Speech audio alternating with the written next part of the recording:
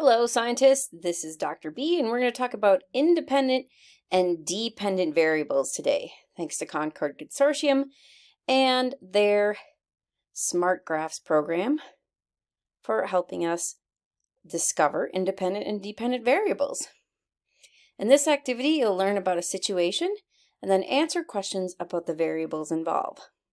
Scientists, like us, use terms like independent and dependent to discuss the variables in their experiments.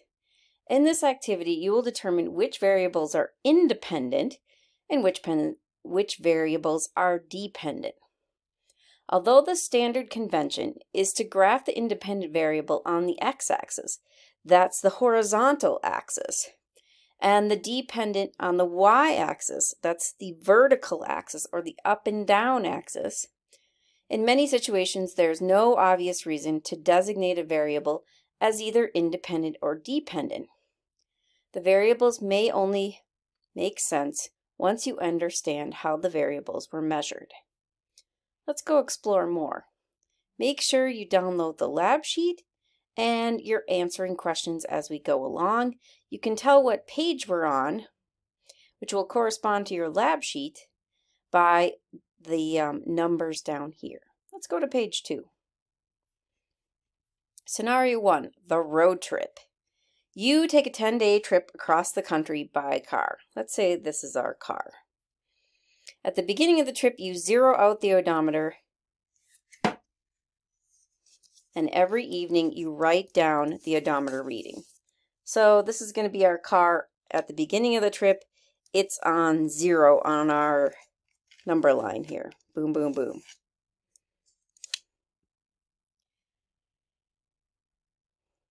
At the end of the trip, we make a graph of the cumulative miles traveled versus the day the measurement was taken. Which of the following do you think is true? The mileage is the independent variable and the day is the dependent variable. Or B, the day is the independent variable and the mileage is the dependent variable. Or C, neither variable is independent or dependent. The image on the right, by the way, is an odometer, which measures the number of miles traveled based on the rotation of the car's wheels. This car traveled 91,308 miles.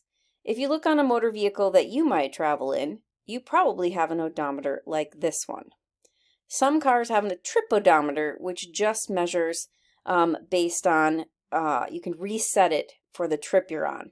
This is probably the odometer for the whole car, how many miles it's ever driven in the lifetime of the car. Okay, so which one do we think it's true? Well, let's say it's day 1. We drive so far. Now it's day 2. We drive further. We stop, we write down our number. It's day 4. We're driving even further along this road. It's day 4. It's day 5. It's day 6. We have more and more miles as we go along. So think about, does the number of miles depend on the day, or does the day depend on the number of miles? Explain your reasoning. Use your claim, evidence, reasoning. So make a claim. Which one is correct? Then give some evidence based on your personal experience or things that you've read. And then explain your reasoning. How does your evidence support your claim? So that's claim, evidence, reasoning. That's a way to explain what you think and why you think it. So let's go to page 3. Now that you've thought about the independent and dependent variables, see if your response was correct. So I'll let you check it out in your version of the software. Now that you know which answer is correct on page 3, we're on page 4. We're back to our road trip. Here's an example of what your road trip might have looked like. In the independent variables is the days. Independent variable is on the x-axis. That's the horizontal axis. So independent goes on the horizontal axis. The y-axis is for the dependent variable, or what depends on the independent variable.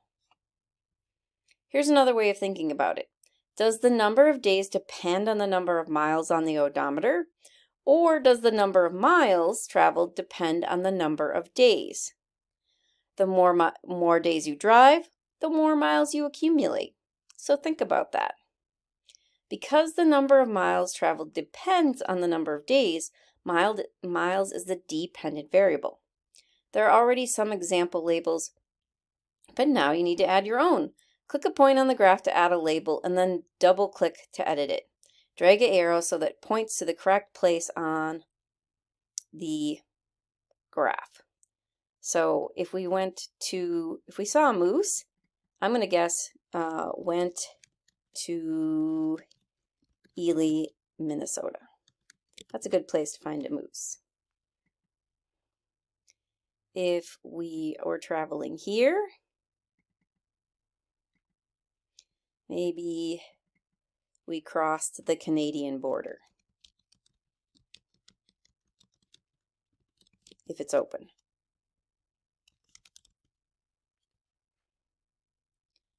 Maybe down here on our way,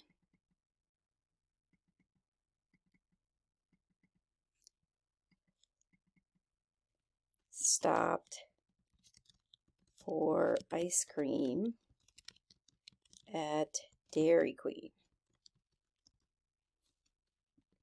Not everyone likes Dairy Queen. It's okay. I'm not promoting Dairy Queen or ice cream, but you know, sometimes in the summer.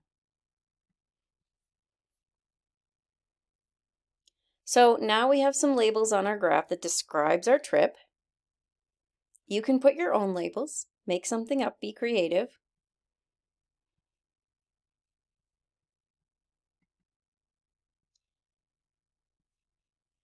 Now that you've included some labels, let's answer some questions about the road trip. You can move the labels to see points more clearly. Like we could move this label here, get it out of the way. Tap the point that shows the day you traveled the most miles. Let's figure this out. So when we travel miles, we're making vertical distance on the graph.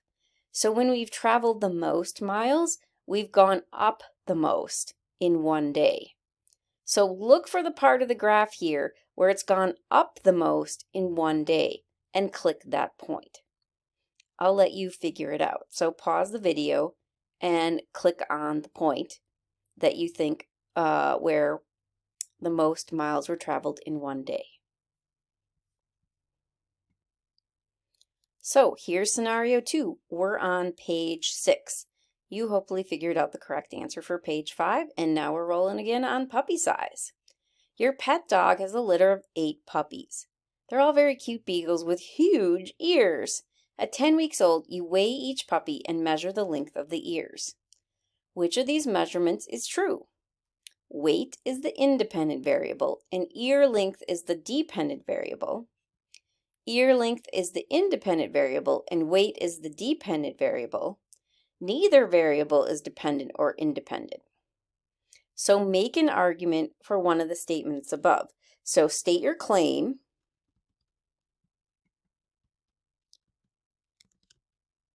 So which one is correct? A, B, or C? This is not the answer. Don't copy this. You need to make a claim about which one is true. Provide evidence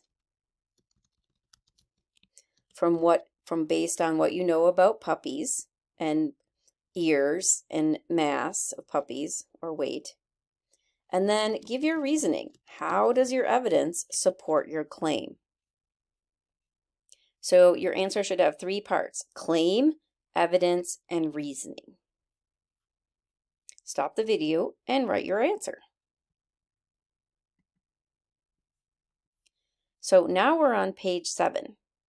Your beagle puppies have a range of weights and ear lengths. Which of the following is true? Weight is the independent variable and ear length is the dependent variable. Ear length is the independent variable and weight is the dependent variable. Or neither variable is dependent or independent. So here we see two graphs. Now that you've answered question 7 and we're on page 8, we can see that the top graph has weight on the x-axis and ear length on the y-axis. On the bottom graph, we have ear length on the x-axis and weight on the y-axis. It's the opposite. So they switch the variables on these graphs. You can see that the variables are still correlated. Ear length and weight are still correlated, but one does not really cause the other. So neither one is dependent or independent. Let's go to scenario 3. We have a toy car and we have a little bit of a ramp here. We can put our toy car on the ramp and let it go and slide down the ramp. You've probably done something like this with a toy car at home or maybe a ball. You roll a toy car down a slanted board and see how far it travels. Then you change the angle of the slant and repeat the experiment. So we could change our car could just be a little bit slanted, or we could make it a really steep ramp and the car could really get going. You probably have a sense of this if you've ever ridden a bike or been on a roller coaster. The steeper the drop, whew, you're hanging on.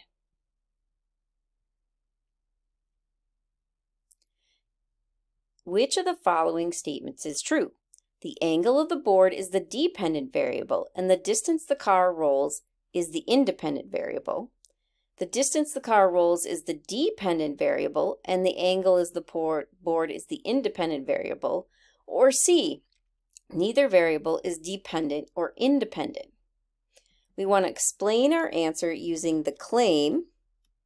So which one do you think is true?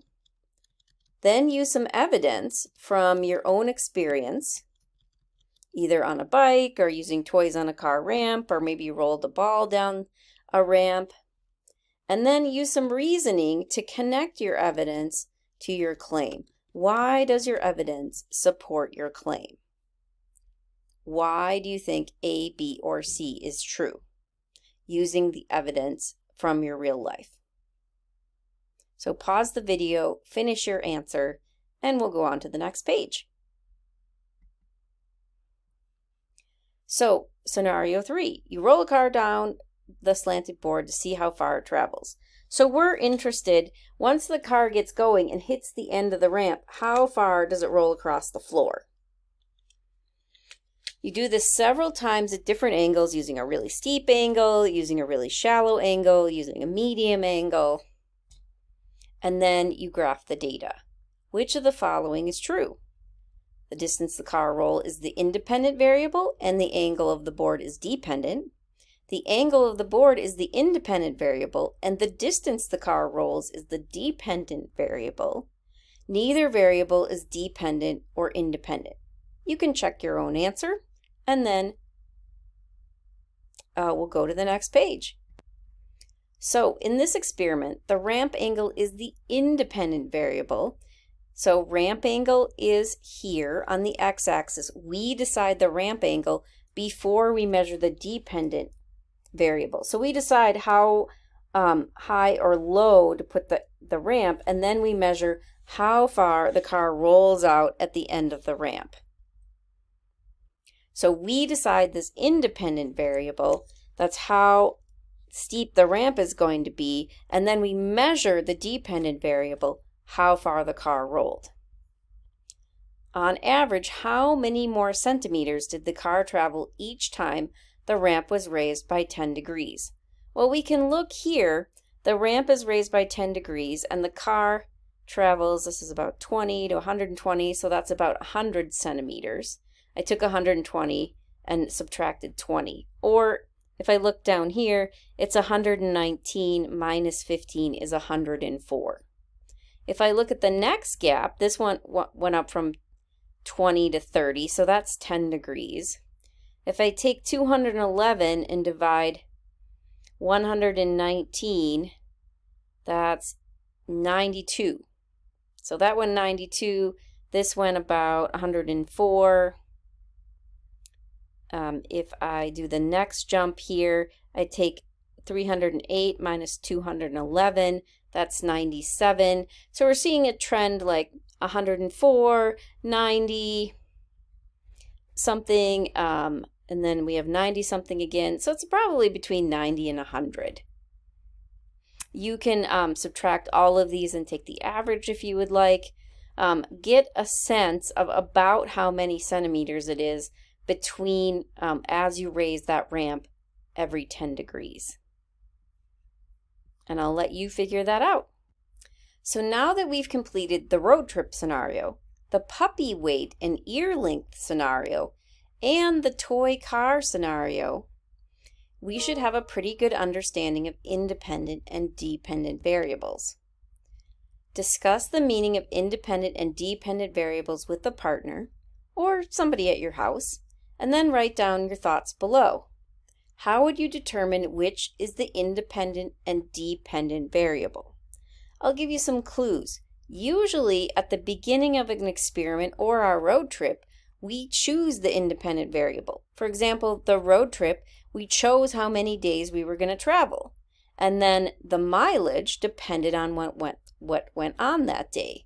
Like, did we stop at a national park? Did we stop for ice cream? Was there something really cool and we spent a lot of time out of the car visiting an interesting national park and we didn't drive very much? So the number of miles depended on what we did that day. The length the car rolled out after the ramp depended on how much potential energy we gave it. Did we make the ramp really steep and make the car very high off the floor, so it had a lot of potential energy and that could turn into a lot of kinetic energy and roll far? Or did we make the angle very shallow? We didn't give the car a ton of potential energy. We didn't give it a lot of height between the floor and the car, and it just rolled a little bit. So we decided the angle of the ramp, and that's usually the independent variable. What depends on the independent variable, in this case, how far the car rolled, you measure in the experiment. Usually in an experiment, what you decide before the experiment is independent, and what you measure in the experiment is dependent. Because the dependent variable depends on what happens in the experiment. So you can come up with a good answer for page 12. This is page 13, and you have one more question to answer on your lab sheet. Thanks very much for watching. This is Dr. B signing off on independent and dependent variables.